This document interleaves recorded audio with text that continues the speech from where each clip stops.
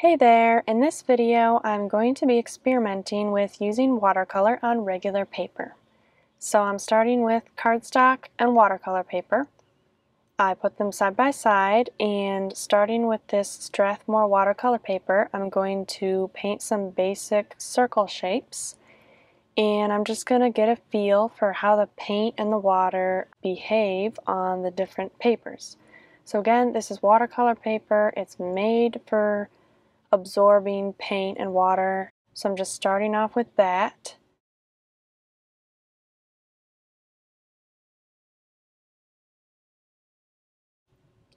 And then I'm going to move on to the paper on the right side, which is a 80-pound cardstock paper. And as I was painting, what I noticed right away was how much smoother it was. Now this is like a smooth finish cardstock. Compared to the cold press watercolor paper on the left side there, it's much smoother.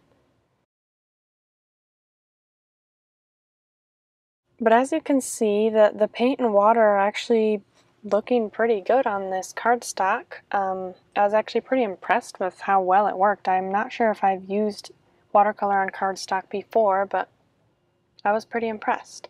So I'm going to set that aside to dry and try printer paper now. So this is 20-pound copy paper, and it's, it's flimsy, it's just basic printer paper. So I'm going to paint the same thing on here, and one of the first things I noticed, that you probably noticed too, is how the paper wrinkles up, and then the paint and water kind of puddles up in those wrinkles. So that's definitely very noticeable. And what I also noticed as I was painting was how the paint would kind of soak right down into the paper, and then it was hard to blend it back out after that. So now I'm just going to experiment with some basic watercolor techniques on these papers. Again, this is the cardstock. So I'm doing a basic gradient wash, and then doing the same thing on the watercolor paper on the left hand side. And then here's the printer paper. So I'm doing the same thing on these three papers just to compare them. You can definitely see a difference in how the water and paint is behaving on the printer paper.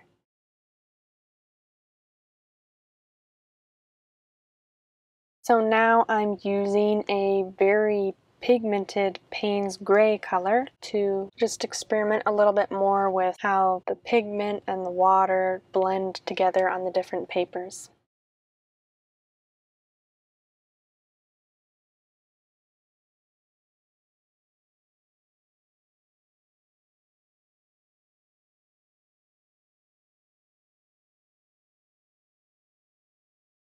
Now I'm just painting some basic leaves.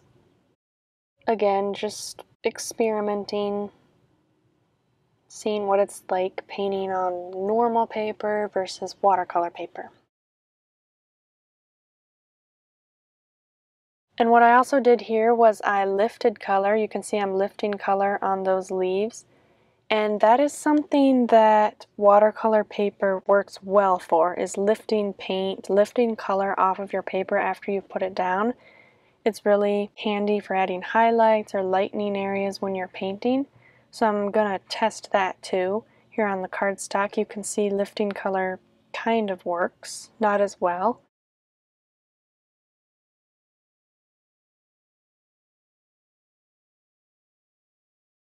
So what I'm definitely noticing here is that the thicker the paper, the better. Here I tried to lift color. You can see it didn't work on the printer paper. Then I'm just adding some stripes of paint. I was actually kind of surprised at how much I enjoyed painting on this cardstock. I didn't expect it to work as well as it did. So if you don't have watercolor paper, cardstock is actually a pretty good substitute. So now, just for comparison, I also did these same little swatches on Arches watercolor paper. And Arches is a 100% cotton paper, so it's artist grade, it's higher quality, and the paint just works so much better on 100% cotton paper. So I just had to add that in here so that you can see the difference. And one of the biggest differences is how textured it is. As you can see, it has more texture than any of the other papers that I've shown here. And because it is so absorbent, you also have to use a lot more water with your paint. So I did the same things here, minus the leaves, which I forgot to do. And here it is dry. Again, you can see that texture. You can see how smooth those blends are. So that's artist grade watercolor paper. And then this is the Strathmore watercolor paper, which is more of a student grade. It's less expensive. And the blends are just a little bit less nice on there. This is the cardstock now. Everything's dried and you can see how the paint and the blends ended up drying.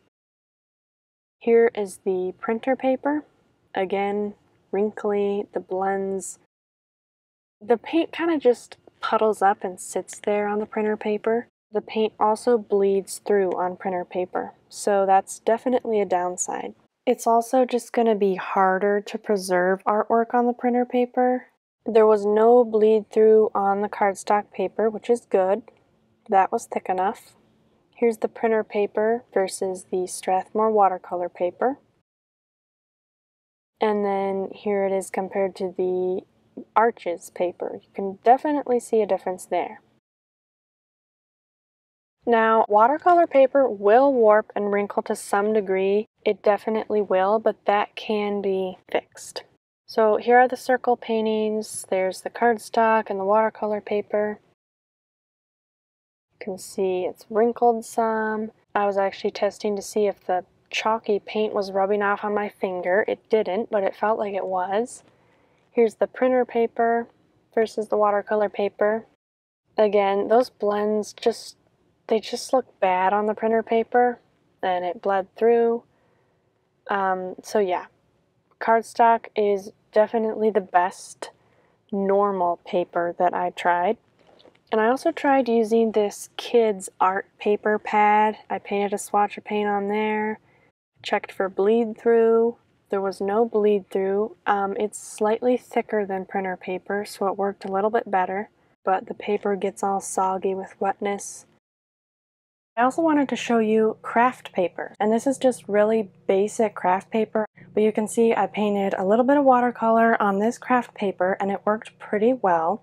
But the obvious thing you're going to notice, because it is brown, obviously the colors are going to be a little bit different. They're going to be a little bit dull. I tried adding another layer, but even so, the colors just they're a little bit dull. There was no bleed through, there was just some wrinkling, some warping. The paint also bled a little bit through the paper fibers. Right after painting, some of the dry, chalky pigment did rub off on my fingers. But other than that, watercolor definitely works on Kraft paper too. Now, I also decided to do an experiment with layering. So watercolor paper can take multiple layers really well, so I also wanted to try that on these regular papers. So this is the printer paper. I painted 5 different layers of this blue color in rectangles. The printer paper, again, it definitely pilled up, it bled through, it wrinkled. But it still looks fine. And then the cardstock here, it looks better, much better. So again, that's multiple layers of paint on top of one another, letting them dry in between. About the second layer that I painted on the cardstock, I started to notice it pilling slightly, but not nearly as bad as the printer paper. And just to compare, here's the watercolor paper version in the middle. So again, watercolor paper is made to take layers well, so it did just fine here. It works well because that's what it's made for. So Then what I did was I painted some landscapes on these different kinds of paper too. So this is cardstock paper, again the same cardstock paper. So I painted this simple mountain scene landscape with all these layers. Again, multiple layers in these paintings too. And the cardstock again did quite well. Just minimal amounts of pilling. Now here is the printer paper. And what I did with the printer paper was I stacked a couple sheets up because I knew that the paint bleeds through. So it did bleed through. It bled through slightly there on the second sheet, as you can see, kind of. And as I'm sure you can see, the layers here look very grainy on the printer paper. And again, that's just because the paper fibers are pilling up. It looks grainy, those mountain layers. That was the most noticeable thing to me about the printer paper, besides the obvious wrinkling. And another thing, I did another test and some of the dry pigment came off on my fingers. Now this is that kids' art paper pad that I was using earlier.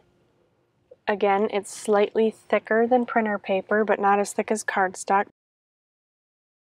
There it is compared to printer paper, so it works better than printer paper for sure. So it worked pretty well. Those cheap kids art pads, it said it was like multi-purpose. It was just a little bit of pilling, but it didn't bleed through. Out of all these regular papers I tried, cardstock is definitely the best. Here I also did the landscape on the Strathmore watercolor paper, which is thicker than any of these, and again, it took the layers fine. And it also didn't warp as badly as any of the other ones did. There it is compared to the printer paper, the thinnest of all of these. So the takeaway here is that if you don't have watercolor paper, or if you're working with young kids, or you just want to use cheap paper, you can use watercolor on regular paper. Obviously it won't work as well as watercolor paper because it's just not made for that, but it can work just fine. You can make it work for you by stacking up a couple sheets, maybe taping the paper down to a surface to help with warping. Use thicker paper if possible, so like at least 80 pounds, like a cardstock. Of course, it's best to use watercolor paper, especially for final pieces, but normal paper can work just fine for playing and practice and trying out ideas. So I hope this video was helpful, and thanks for watching.